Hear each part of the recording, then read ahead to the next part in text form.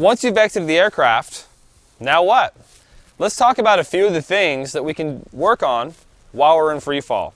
I'm going to cover 3 major points: slow fall, forward speed, and stalls.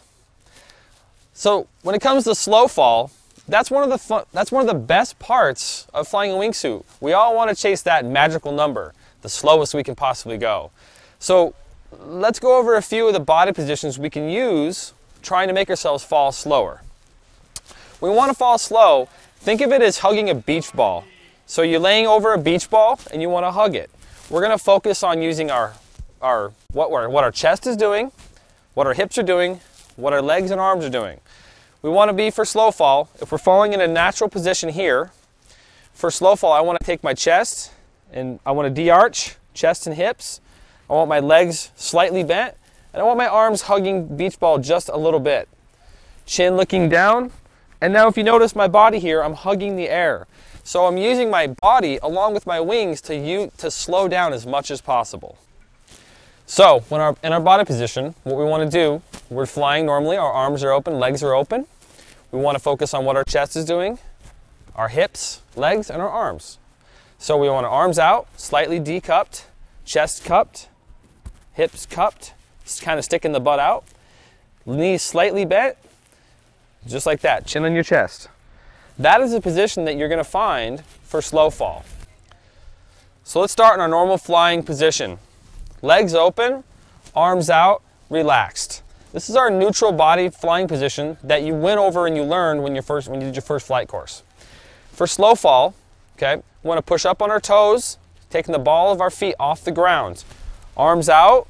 We're going to go ahead and pull our arms down and hug the beach ball. We're going to push our chest and hips back, sticking your butt out. Is your butt out far enough? Stick it out further. Chest back, chin on your chest, down, knees slightly bent. The slight bend of the knees actually induces a little bit of drag for the forward speed, slowing you down enough to make you more like a space shuttle.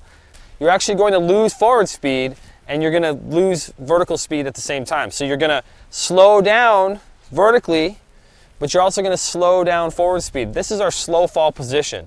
So again, stand with me. You're going to feel pressure on the back of your calves from standing on your toes.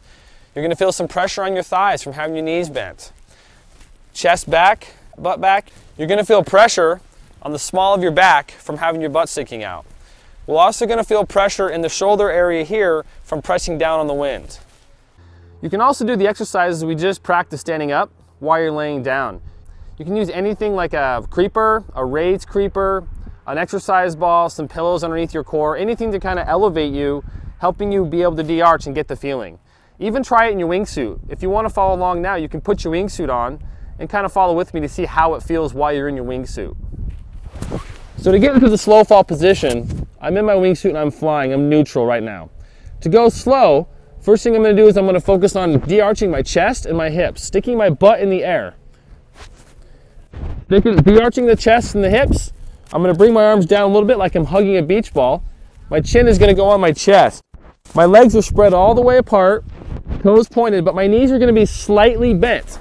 You want to bend your knees slightly because they induce a little bit of drag, slowing your forward speed and helping your descent rate come down.